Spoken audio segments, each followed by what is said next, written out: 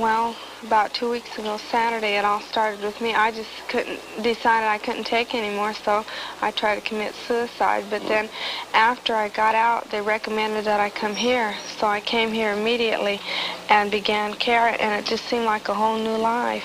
Like, you know, just like everything has changed. And when I met Mrs. Sumner and Dr. Macmillan, I was just, you know, real tickled.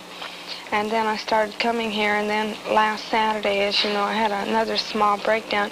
But all I could think of was coming back here to the people where I thought I could, you know, begin a new life. And I don't know, it's just been like something new to me ever since I've come here, and I've been emotionally stable, and I've been able to accept the fact that life is worth living.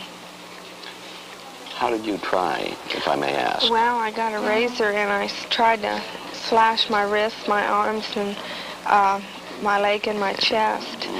But then I figured after I'd been through all that and come here and saw all these other people, I figured that it was worth another try instead of, you know, just trying to end my life. I found out that you don't just end your life just by trying to commit suicide. That's what you did? Yes, my here and on one leg and my wrists and all up here. So it was Saturday, 2 days ago? Yes, you said you had a... And then I had a small breakdown. I had the shakes and convulsions, so they took me back to the psychiatric ward. And then they released me this afternoon about 2:30. Just a couple of hours ago? Yes.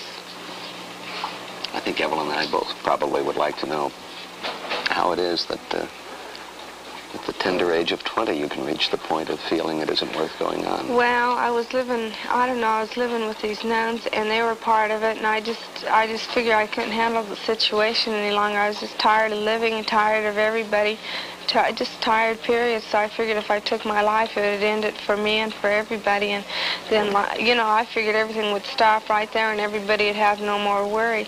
But I found out different as I was rehabilitating to come back here. What do you find here at the Day Treatment Center that makes you feel there is hope? Well, there's people here with similar problems, and you just feel like you're part of them. I mean, you're accepted. It's not as if, they all have problems, and you figure that your problem could sort of coincide with theirs. And then the doctors and the therapists here are just wonderful. I mean, they seem to understand more or less what's happening. Have you made close friends with some of the people here? Yes, I have. I've gotten to know quite a few of them, and we get along rather well. We go on outings together, and we eat lunch together, and we just sit around together. We talked with your daughter at some length earlier, shortly after she came back here from the hospital. What do you think about her condition? Well, I feel that my daughter has a very deep-rooted condition that needs help by somebody other than her mother and father. Is she your only child? No, I have a son, 12 years old. Do you feel in a situation of this sort, Mrs. Dye, at all responsible, at all to blame, perhaps, for what's happened? Yes, in a way, I do. I think I overplayed the part of mother. I think I tried to be too perfect of a mother. And I didn't really shoulder Linda with the responsibility that she should have had from earlier warnings, because they went on through public school, and they went on through even the doctor himself, the pediatrician. She felt that she should stay with the pediatrician. She went into her teens. Linda is 5'5½". She kept insisting that she wear the miniature size. She would say, I am a petite. Let's go to the petite shop.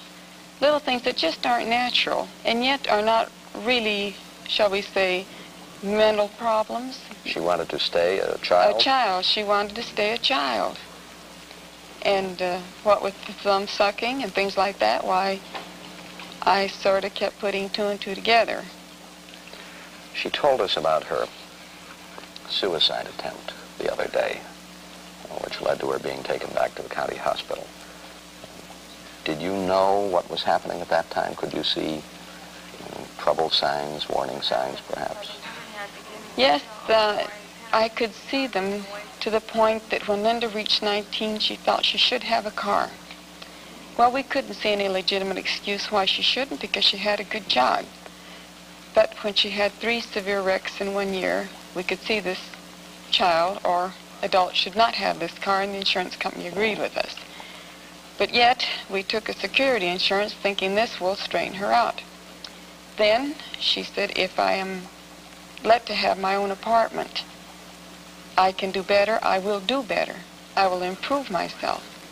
Well, we let her have her own apartment, and consequently, she wasn't ready to face the world.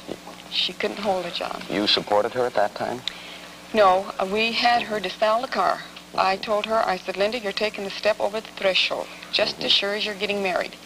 If you feel that you are old enough and capable of maintaining an apartment, she moved into a girls' club, but it was yet her own apartment. I said, you must learn to support yourself. You have some savings, you have some bonds. Now, by selling your car, you will have enough for 2 months.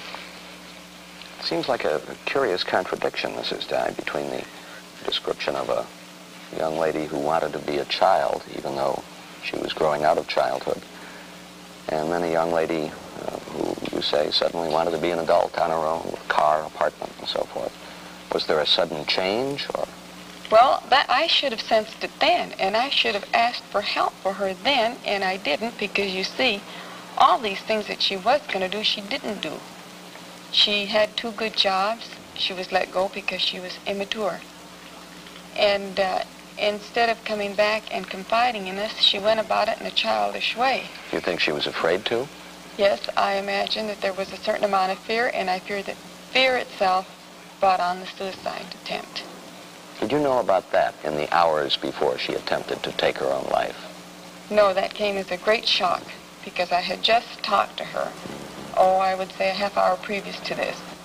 Have you noticed, since she began working here, a change in her? There has been a vast change. It just seems incredible that this can happen, and I don't think that if I were to tell anybody how much of a change there'd be, that they could hardly believe it unless there were Dr. McMillan and Mrs. Sumner to back me up on this. And I'm sure he feels the same way.